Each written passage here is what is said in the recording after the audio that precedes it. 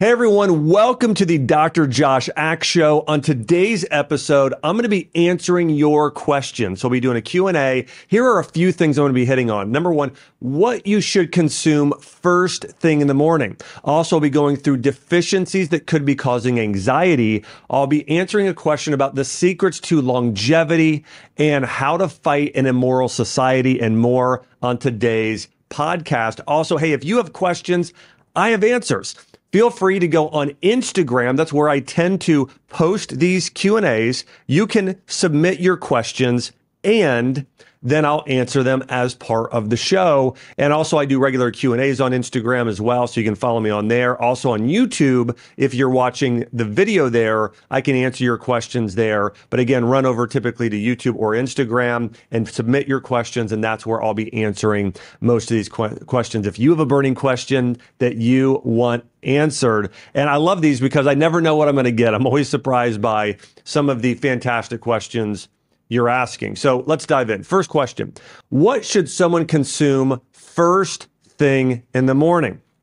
Well, I believe consumption goes beyond food, so I'll get into that, but I want to start with food. The first thing I would say is you want to consume protein, fiber, a little bit of healthy fat, and lots of nutrients. Okay, you can get some carbs there as well, but really you want to make sure you don't want to spike your blood sugar too much early in the morning. So what I tend to do every morning for breakfast is I will do a collagen superfood smoothie. And so I put in 1 scoop of bone broth protein. I put in a scoop of collagen. So I tend to get, and then I might even put in a little bit of plant protein. I try and get about 40 grams of protein first thing in the morning, and a mixture of muscle building proteins and collagen building proteins at about 40 grams, probably 20 and 20.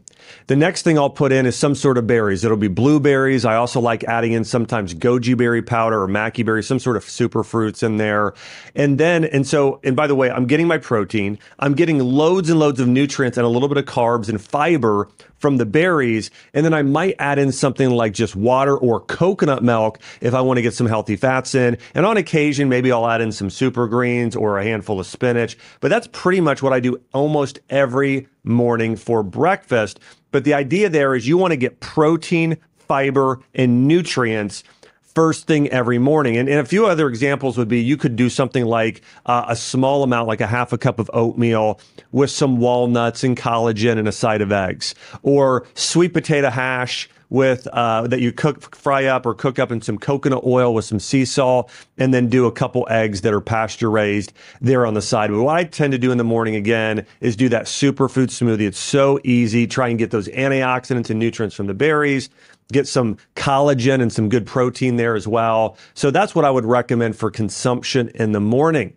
Then in terms of supplements, what I do a lot. I'm going to answer these more with longevity later, but there are certain things that I really try and get. And by the way, sometimes it depends on how I'm feeling. It depends on the year or the time of season, but I always try and get my supplements first thing. So according to Chinese medicine, your digestive system and absorption is the strongest first thing in the morning. And here's why. Your body has just been through a fasted state. So let's say maybe you're 12 hours fasted. You ate at 6 o'clock and maybe you're eating or 7 o'clock or 6 and you're eating again at 6 or 7. So your body has 12 hours of sort of resting, recycling, healing. It's when your gut is typically the strongest and healthiest. It's also when you're going to tend to have maximum absorption according to ancient physicians. And so I tend to do almost all of my supplements in the morning. And it's also the time when people I found with patients, they have the best compliance and they're the least forgetful. So first thing in the morning, and I tend to do, again, bone broth protein and collagen. I will tend to do some sort of herbals. I do a lot of turmeric.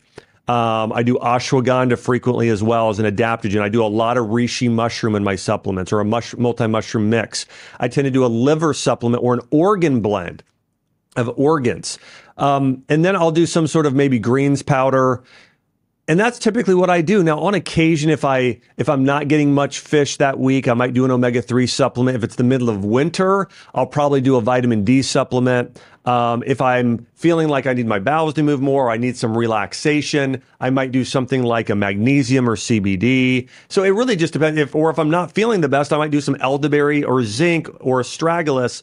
But generally speaking, what I just shared are probably the 5 to 7 things I do on a regular basis. Now, I also do some longevity supplements that have things like a pomegranate extract in them and resveratrol. But that's for the most part what I do for supplements. And I will mention some later on that sometimes I cycle in when it comes to longevity. Here's the other thing. So biggest things consumption-wise. I think you wanted me to answer the foods I eat and the supplements I take in the morning, and I did that. I also want to mention, though, I think there are other things that are vitally important in the morning, and for me, it's spiritual connection. I do every morning what I call my spiritual triathlon. I wake up in a state of gratitude saying, God, thank you so much for how blessed I am to have the incredible family I have, to have a roof over my head, to have helped me grow in my health the way that I've grown, to be blessed in a career that I love where I get to help people. So I spend time getting really grateful for in the morning, and then I might read something, could be my Bible or spiritual growth book, and then I might spend some time praying or meditating or while going on a walk. And so that tends to be sort of my thing in the morning, but I believe in connection to the spirit, to God in the morning. And then I believe in human connection. And so I love to give my baby girl a hug, my 3-year-old and my 10-week-old right now. I love to give my wife a hug and sort of human connection. One big hug in the morning helps nourish the soul. And then movement. That'd be the last thing that I try and really get in the morning is that and by the way, I try and always stay off social media in the morning. I try not to look at social media really until the afternoon. Now, sometimes because of work, I get on there and connect with you all and others. But overall, I really try and limit my social media. And in the morning, I will try and either I exercise or I will go for a walk. So like this morning, I'll just share with you my morning. Same thing. I woke up, did my spiritual triathlon. I woke up, said what I was grateful for, brushed my teeth. And then I walked downstairs and I did that superfood smoothie while reading my Bible devotional. And then I went to the gym and worked out. I got home. I hugged my wife. I hugged my daughter. And then I jumped into work. And then now I'm filming actually right now. So that's sort of what my day looks like. And then I'll try and walk. By the way, there's just great research on walking. If you are not exercising, any day you don't exercise, you should walk. And I would say doing just a brisk walk where you're just a little out of breath, where you can still talk, have a conversation. It's called zone 2 cardio. So if you can do that, where you're doing a brisk walk for 20 minutes a couple times a day, studies have shown it increases your longevity, so you'll live longer. It helps in balancing out blood sugar. It helps with numerous conditions. And so, but that's what your morning should look like ideally. All right, next question here. Can deficiencies contribute to nightmares or anxiety? The answer is yes. So if you are struggling with anxiety or depression or OCD or a mental health disorder, or again, if it's a child with a nightmare, there are numerous studies on the nutrients that are related to these sort of issues. Now, listen, I think it tends to be a deeper issue, though, most often if somebody's having anxiety or nightmares. That tends to be the feeling of lack of safety. Anxiety also tends to be more tied to the future. You're worried about a future event, where depression tends to be more you're living in the past with something that you regret or shame or something didn't go your way, so you're living in the past. Anxiety is more future. So that being said, but let me get into the nutritional deficiencies here. Let me first talk about nightmares in children. Research shows that vitamin D and low calcium intake are linked to higher likelihood of nightmares. Now, the nutrients I'm also going to get into now as well, I think also maybe play a bigger role than this one single study I just referenced. Here are the nutrients that most likely contribute to anxiety and potential nightmares. Number one is magnesium. Magnesium is known as the relaxation mineral. It's responsible for over 300 different activities in the Bible, whether it be helping take one amino acid to another, enzyme interactions. Anyway, it does a lot. Okay, so magnesium is very important. And if you have anxiety, it's the number one mineral you should take. Now, the next thing you should consider taking, there's a study on this. There's an animal study that has shown that choline supplementation during pregnancy can prevent or dramatically reduce the chance of offspring developing anxiety disorders. So here's the reality. It's something called epigenetics. If the mom struggles with anxiety, and by the dad, this is true too, because the mom is also passing on the dad's DNA. But if the parents struggle with anxiety, depression, or any medical condition, that can be passed on to the kids. However, if you are up on and taking and getting enough nutrients and absorbing them well via having a healthy digestive tract and liver, typically, those are the most important organ systems for digestion. I would throw in the pancreas there as well.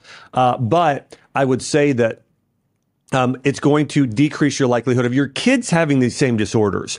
So choline is found in the highest levels by far in organ meats like liver, following that egg yolks. Okay, so these are animal-based products. Organ meats like liver are high in all of them, every single one, the highest source. When I look at the ones I'm going to mention, so here's what they found if you're struggling with anxiety to be deficient in: magnesium, choline, B vitamins, especially vitamin B6, amino acids, iron, and zinc. Again, the one food you can eat that would actually address almost every one of those issues would be consuming organ meats. Now, listen, you don't have to go and eat organ meats if you really hate the bitter, sort of metallic taste of liver. You can just take it in capsule form or tablet form. In fact, Ancient Nutrition, that's the brand I take, they have a great one-a-day organ supplement where you just have to take literally one single tablet. They also have their higher dose, but that's what I take. And they have a blend for women called I think it's Women's Vitality Organ Blend. And you could go online and search or go to Ancient Nutrition, look up organ supplement. And then I take one called Male Performance. It's really helping men. Now I'm in my 40s, really trying to keep testosterone higher, which helps slow the aging process. It's a great anti-aging supplement. And I'm trying to be, I want to be a 100. I want to be the next Jack LaLanne. So all that being said, that is the supplement or the food that actually is going to best address these issues. But again, choline's important. I mentioned B6, certain amino acids. This is why kids, you need to make sure also if they're having nightmares, they're getting plenty of protein in their diet and they're not going too carb heavy. Because sugar will deplete their body of all of these minerals. Or if their diet's too acidic, if they're doing fast foods, they'll start pulling these minerals and nutrients out of their bones and organs. Iron, of course, and zinc. Okay, so these are the ones we're looking at here. So I'd recommend if you do have anxiety or mental health issues or anything that's affecting your mood, I would recommend taking organ supplements. I would recommend or get these individual nutrients on the list by taking a good quality multivitamin would help address a lot of these issues as well. And then eating a diet really high in meat, vegetables, fruit, and healthy fats would help address this.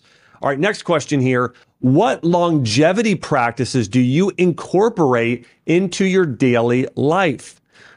Well, before I jump into the foods, I want to dive into exercise, because when you look at the clinical research, the studies on exercise are just as efficacious as what you eat when it comes to longevity. So movement is really important. There are really three forms of movement you want to focus on if you want to live a long time: strength, stamina, and stability.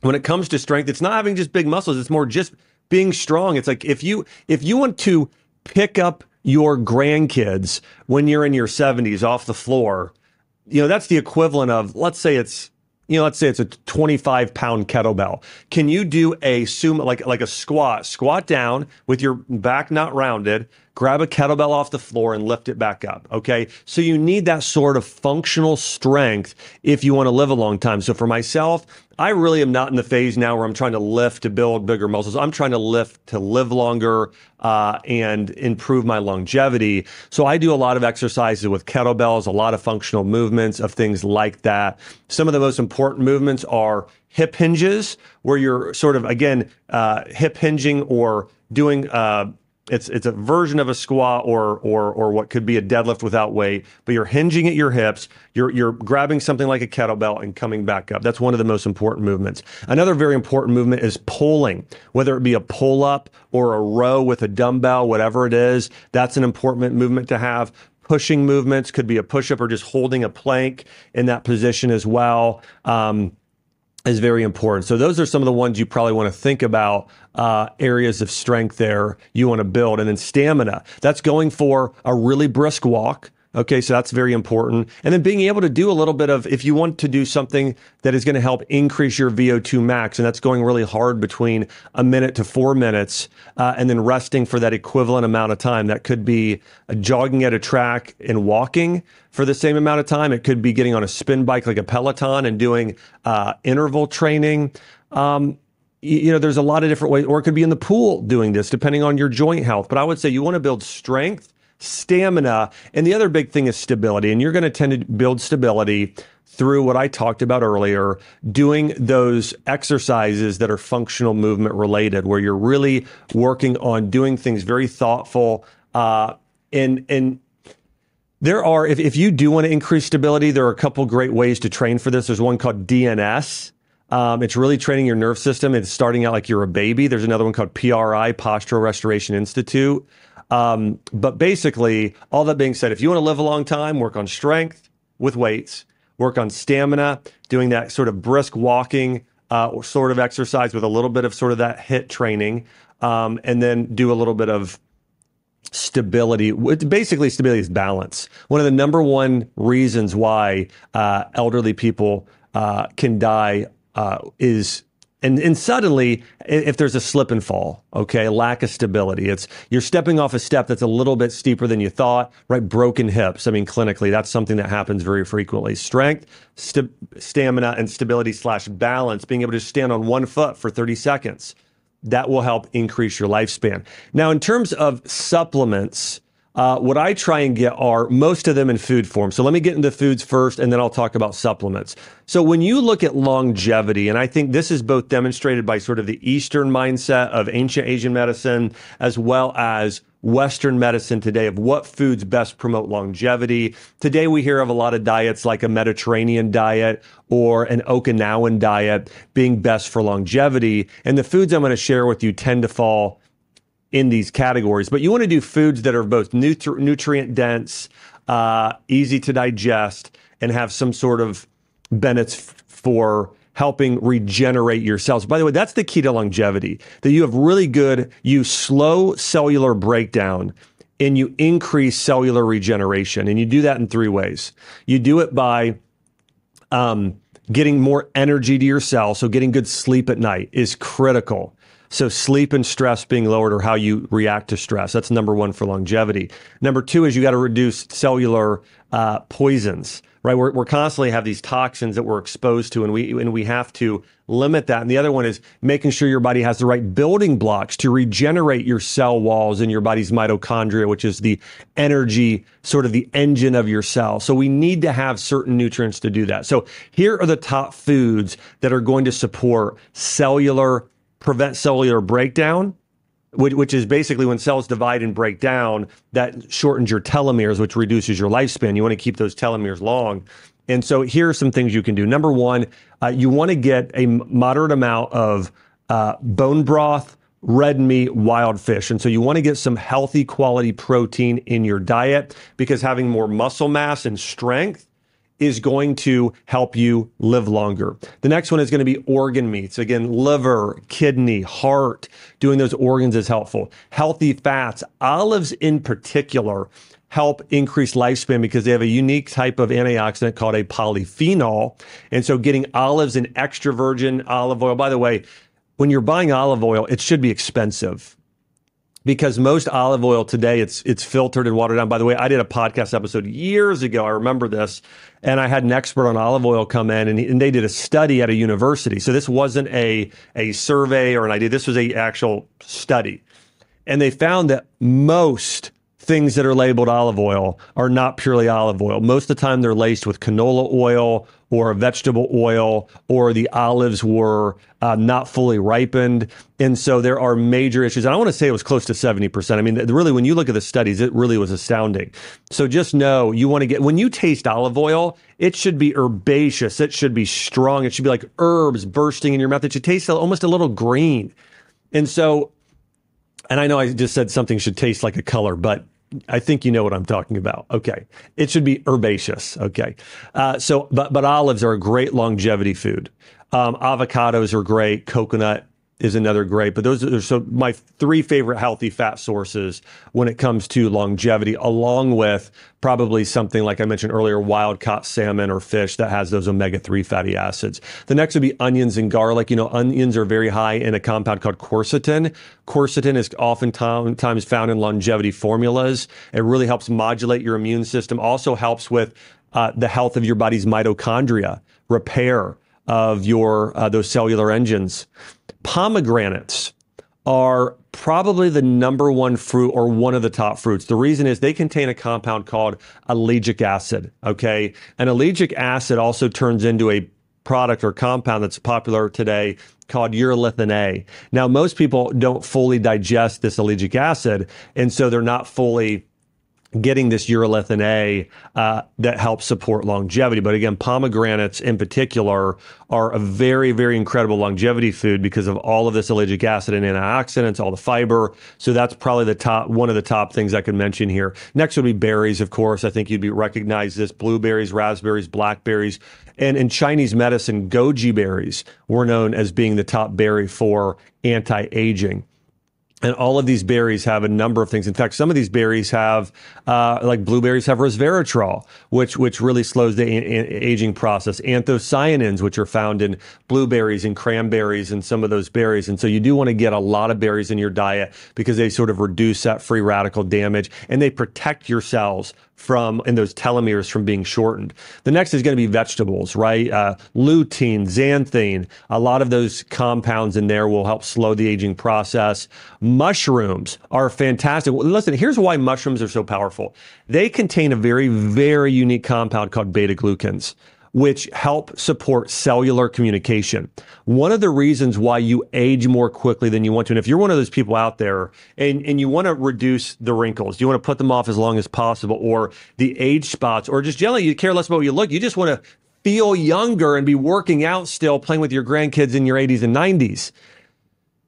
If that's you, mushrooms are amazing because what they do is they support cellular communication. One of the reasons why you don't heal, if you have a cut that is taking longer to heal, if your immune system or it's taking you a long time to overcome a virus, or you're not beating it, if you're not beating hypothyroidism or diabetes, one of the reasons why is your cells have lost the ability to fully communicate. Now, this happens with diabetes, right? You have these receptor sites that essentially become deaf because all of the sugar starts to burn them out. But that's a signaling issue. That's a cellular communication issue where those cells of the pancreas are no longer hearing or receiving the messages from the other cells of the body. Mushrooms help repair and fix this. And so they also tell your body to send stem cells or growth factors or certain nutrients to areas to repair and create a whole new healthy cell. And so if you want to heal and live a long time, this is why mushrooms are the most prized food in traditional Chinese medicine for longevity. Reishi mushrooms, shiitake, maitake, oyster mushrooms, they all contain these beta-glucans that help with this cellular communication, improving longevity. Also, many mushrooms have other compounds which act as adaptogens to lower stress hormones like reishi mushroom does, or to charge your cellular battery and strengthen your mitochondria like cordyceps mushrooms. And so mushrooms, and here's what I would say is, hey, if you're grilling up a burger, buy some mushrooms like shiitake and oyster, or some of those wild mushrooms or maitake, and fry them up in a little bit of coconut oil and have those with your burger. If you're making a soup, add some mushrooms to it. But getting mushrooms and onions on a regular basis, loads and loads of benefits there, and those go great with a lot of different food dishes, just in terms of your own enjoyment.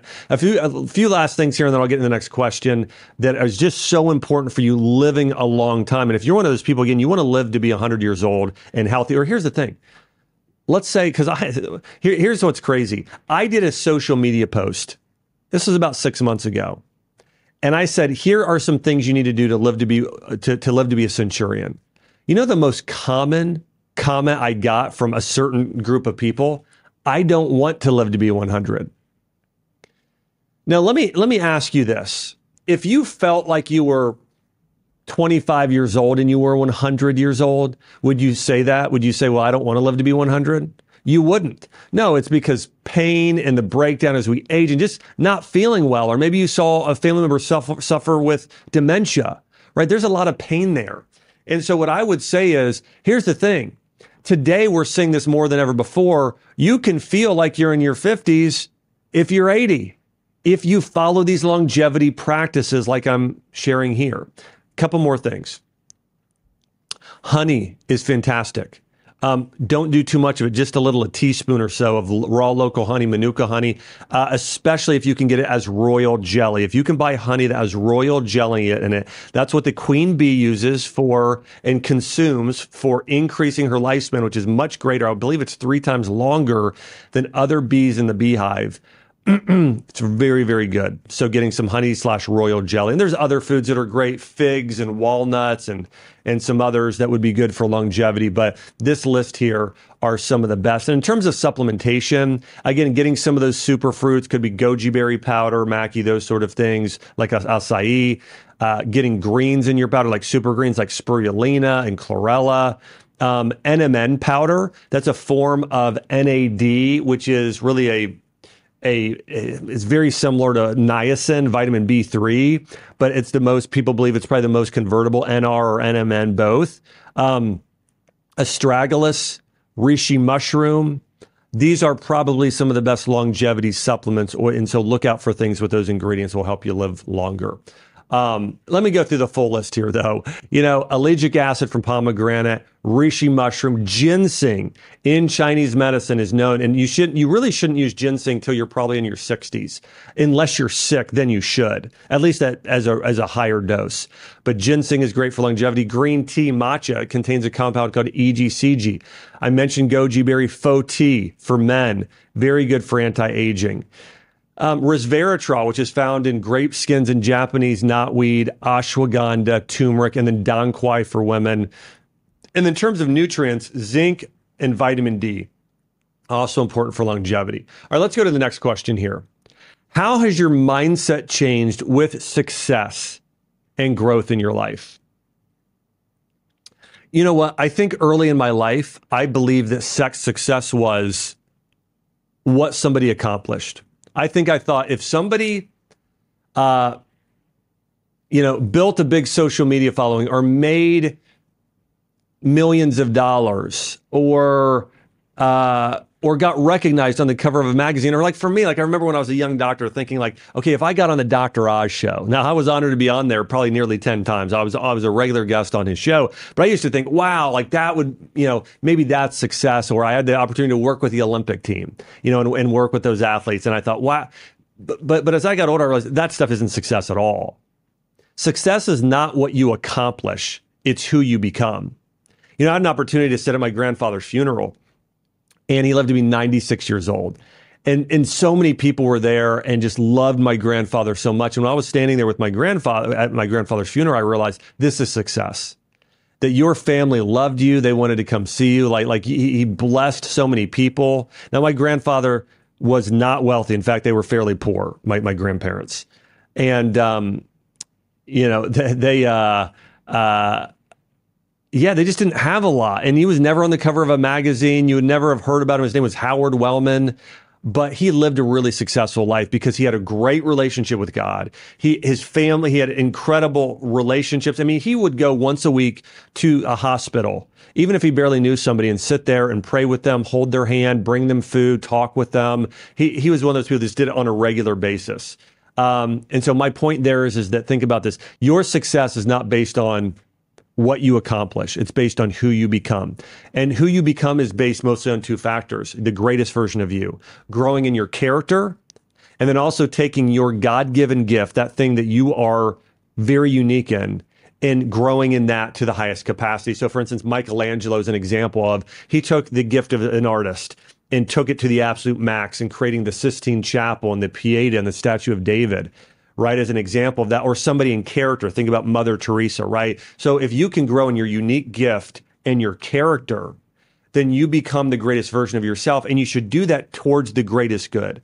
The greatest good is what makes earth, it brings heaven to earth. It makes earth like a heavenly place. Like the entire world becomes like the Garden of Eden, and everybody's feeling loved and connected, and they're growing and helping others do the same. So I would say this, my mind is very much changed on success is not accomplishing things. Now, listen, if you become a certain type of person full of character and work ethic and wisdom and leadership and love, then you're going to accomplish great things.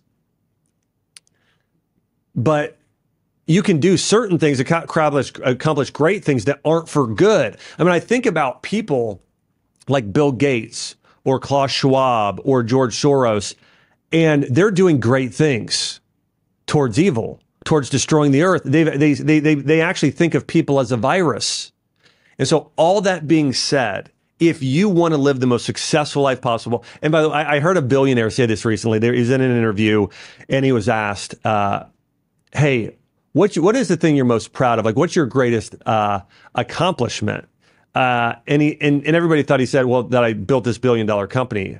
And he answered, he said, it's that my kids want to come home and spend the holidays with me. So they all love coming home. I have a really great relationship with my kids. He's like, that's my definition of success. And while I don't think that's the pinnacle, I do think that is part of the pinnacle. That is one of those things that we should all aspire to have. And so for me, my perspective is who I become. I'm more loving, more generous, more kind. And my priorities are really God, my family, my health, and impacting this world for good. So to me, that's success. More than anything. Okay. Number 6, do you have tips for managing stress? Yeah, I would say this. When it comes to managing stress, here's my first tip. Change the way you perceive stress. Okay? Understand that all stress isn't bad. It's too much stress is bad. It's like lifting weights.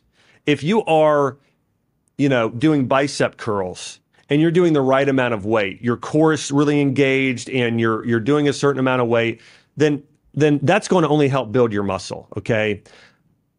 But if you try and do way too much weight and you're arching your back and you can hardly get up, you do it for too long, and then you tear your bicep, well, that's not good. That's like too much stress. You start really causing damage, sometimes even, could be even permanent, and not usually, but could be, of course, like anything.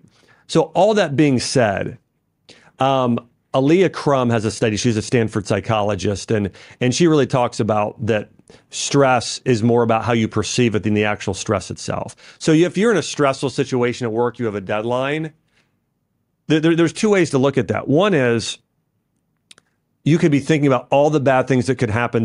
My boss is going to be disappointed. I'm going to have to work all night. I'm going to be exhausted the next day. You can think about all the negatives related to the stress you're about to go through. Or you could say, you know what? I'm going to do my best. I'm going to put in an extra few hours today, 11 hours. I'm going to give it my all. And then I'm going to go to bed. And you know what? That's all I'm called to do is just give it my all. And not be connected to the outcome. Just be connected to just doing your best. It's going to be there are very, very different levels of stress hormones and cortisol that will be released based on your mindset about the stress you're about to experience or that you're going through. So number 1 way to manage stress is perceive stress as sometimes being good and knowing, and then here's the second thing. Schedule time for things you love to do that build peace. You're going to have stress. You're going to be in traffic jams. Now that's perception too. Just think about, you know what? Hey, this is nice. I'm going to put on my favorite song, or I'm going to listen to an audiobook, or I'm going to call a friend I haven't talked to in a while, right? So there's different ways. So perception is number 1. Number 2 is schedule things that help free your mind. Here's what I found for myself. If I work after dinner, I get unhealthy. I can tell, like, it affects my body physiologically. Like, I feel it. If after dinner, if I just shut it off and I don't work anymore and I spend time with my family and my kids and just do, then I'm really healthy. So I know my limit is once it's time for dinner, do not work after dinner. Like, that's for myself, okay? If I'm exercising and maybe also get a 30-minute walk in around lunch and that sort of thing, and I'm working on reading my spiritual growth, on a spiritual growth book or the Bible regularly, if I have all those practices, and then I also have a date night with my wife, I have maybe a guy's night with some of my closest friends, or we have a couple's night, and I also schedule in these pockets, and I take a Sabbath, I take a 1 day off on the weekend, either Saturday or Sunday, where I just do no work. So my point is 1, change your perception about stress. Number 2, have a plan. Have weekly things scheduled, daily habits and weekly things you're doing that build joy and peace to where you're not thinking about things that are stressful. And if you can do that, that will really, really help you manage stress. Next question, how can I learn to not be bothered by other people's opinions of me? You know, I read a book years ago, and here was the title, When People Are Big and God is Small. And the book was about this specifically. If the opinion that others have about you is more important than God's opinion about you, that's when you will suffer. So for myself, by the way, the way I overcome this, and if you've ever jumped online, I have people that throw out, insults at me constantly. I mean, constantly. It's crazy. And so in early on, it bothered me even more. And then over the years, it's less and less and less. And now I really don't care at all. And not say, I shouldn't say at all. I care very little, right? I'm not perfect in this.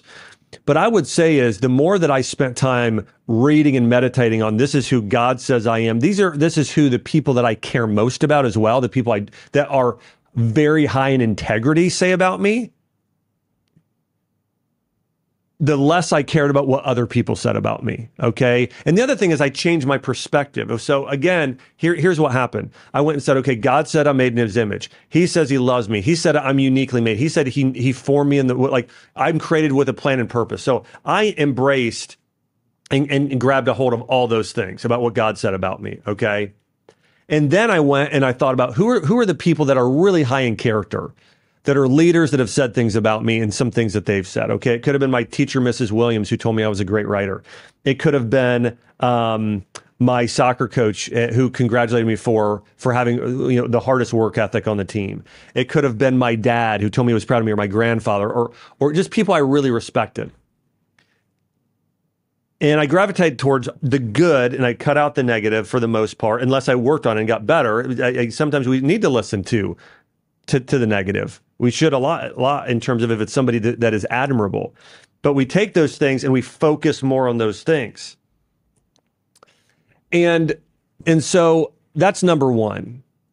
And I think and by the way, there's a quote by J.R.R. Tolkien that I love. He's the author of The Lord of the Rings and The Hobbit. And he says this in The Lord of the Rings. He said, "The praise of the praiseworthy is above all rewards." Who do you find praiseworthy, right? And so now go and look again. God is praiseworthy, right? People that are saints, people that have transformed the world, they are admirable people. And so we should care more about their opinion than others, right? So most the people that are throwing around or have negative opinions of you, they tend to be low character people most often. Okay. And so what I would say is, and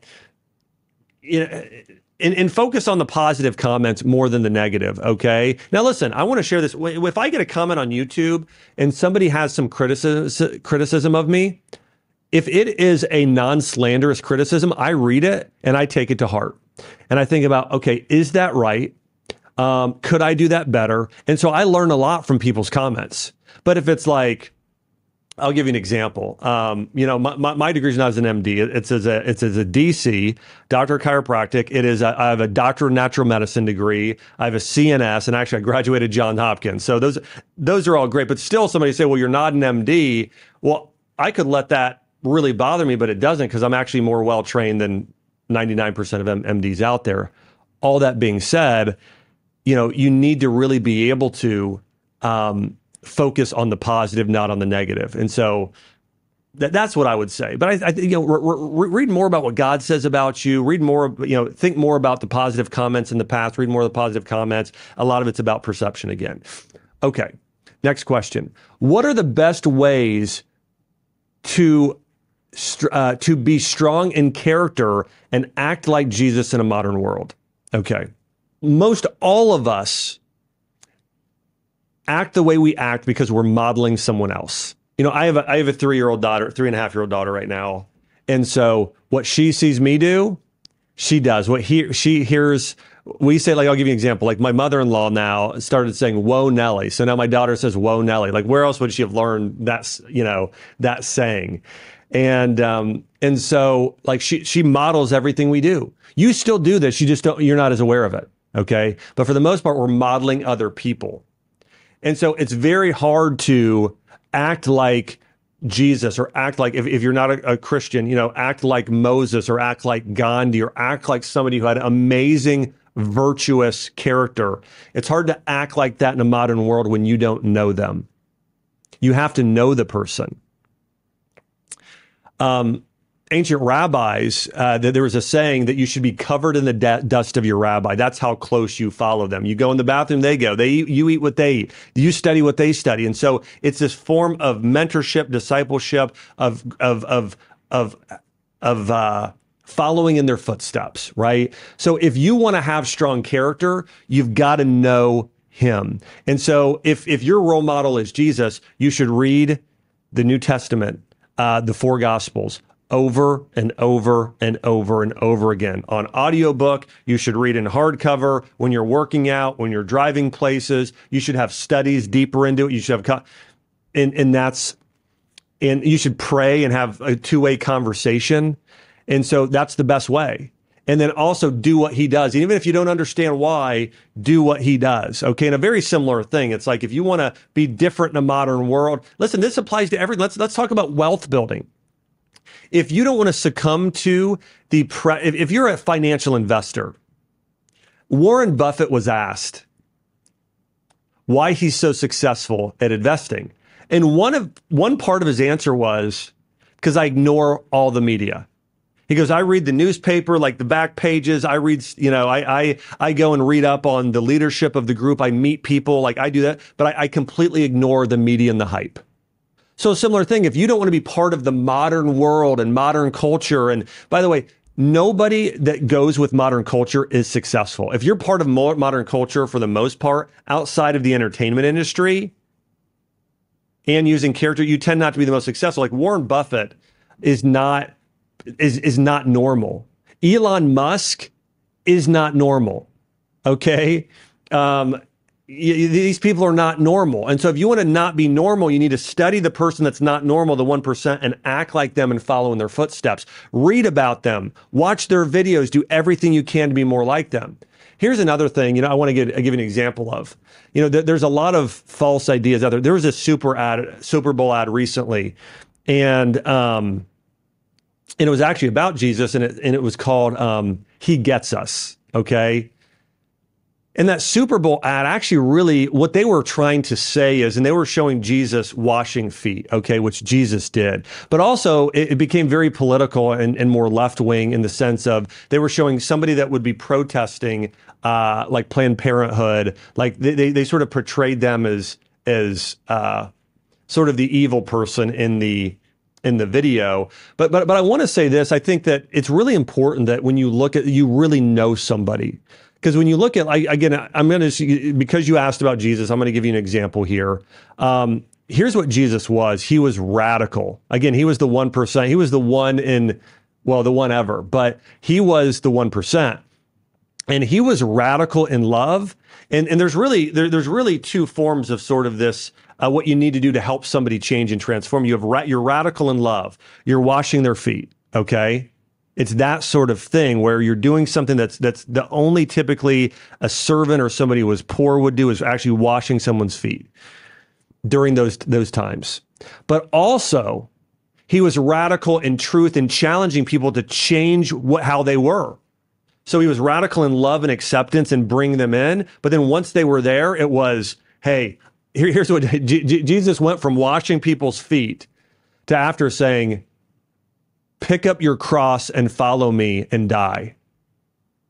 Whoa.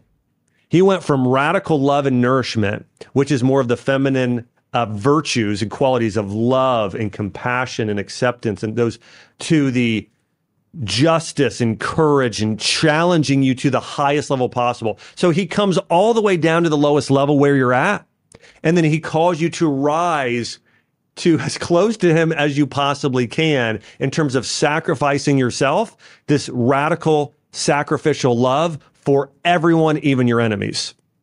But it takes radical change. So when I watched that Super Bowl ad, it was this form of like showing maybe a form of radical love without this entire second half of him, which is radical truth, challenge, and calling you to the highest level, to call you to stop sinning in every way possible. So my point here is, going back to this, the greatest way that you can act different in a modern world is expose yourself to people that are the 1%, people that are radical in character and that don't follow the modern world. And so if you can be, you want to be around them in person, you want to read about them, you want to watch videos about them, and then you want to model what they're doing. It's the greatest way to stand out in culture today. And it's true for being successful in anything in life.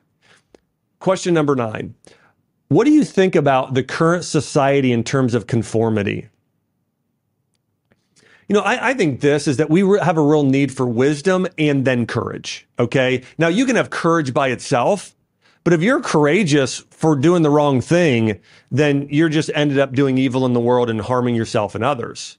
So you need wisdom and then you need courage.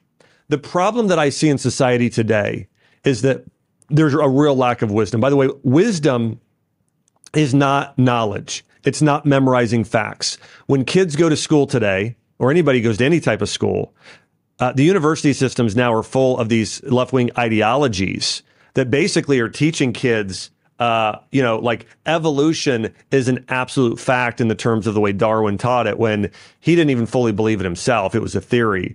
It's teaching, it's absolutely crazy. I don't want to get too much in the curriculums here, but just to say this, kids are taught to memorize a bunch of facts today. They're not taught how to actually think and how to actually go and discern truth. There's a verse in the Bible, and it's this. I think it's the fear of God is the beginning of wisdom. That's really interesting. And that's part of the whole Judeo-Christian faith is the fear of God is the beginning of wisdom.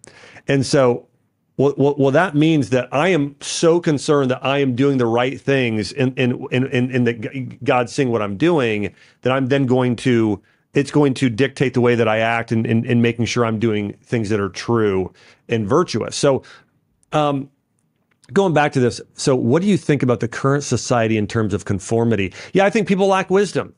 They just lack wisdom. And here's part of the wisdom people lack is they don't actually know what truth is. There are sayings out there like find your truth.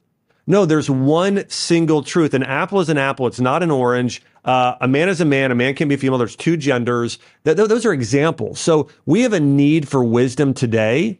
And people actually believe this relativism idea that there is no truth or there's many different truths. So we need wisdom today more than ever before. And wisdom is being able to discover what the absolute truth is, and then having the courage to stand for that truth and live out that truth yourself. Not only knowing it, but living it out. So that's what we need to change society today. And again, I mentioned this earlier. If you want to be average, then do what society's doing. If you want to be part of the 1%, the Mother Teresas, those people that help change the world, you need to do what the 1% do, which is something very, very radically different than what society does. So if you want to be successful in your finances and stand out from society, do what Warren Buffett does.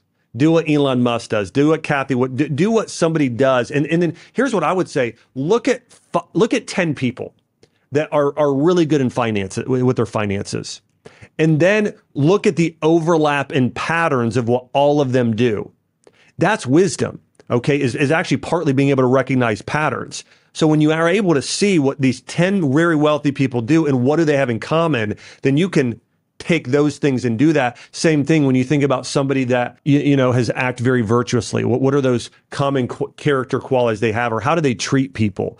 So that's how you want to think about that. I want to say, hey, thanks so much for your absolutely awesome and fantastic questions. Remember, make sure to subscribe on Instagram and on YouTube if you're watching on either of these platforms. And you can submit your questions because I'm doing a regular Q&A. By the way, we're going to do something cool here in the future. We're going to be adding in your voice. And so I'm going to have you ask the question with your voice. We're going to add that here to the show here in the near future. And I'm excited. By the way, Go and listen to some of the past Q&As I've done. I think we had some really good ones here recently. And again, want to say thanks for tuning in. Make sure to subscribe. Thank you for liking and sharing this. If there's a segment here that you really enjoyed that that you want a friend to hear or listen to, make sure to share it with them, because you never know. I've literally had people say, I had a friend of mine share one of your podcasts with me, and because of it, it changed my health. Like I reversed my diabetes or my hypothyroidism, or I lost 20 pounds. So you never know that by you sharing this episode, sometimes it can save or transform a life. Hey, thanks so much for watching. Thanks so much for listening. I'll see you next week.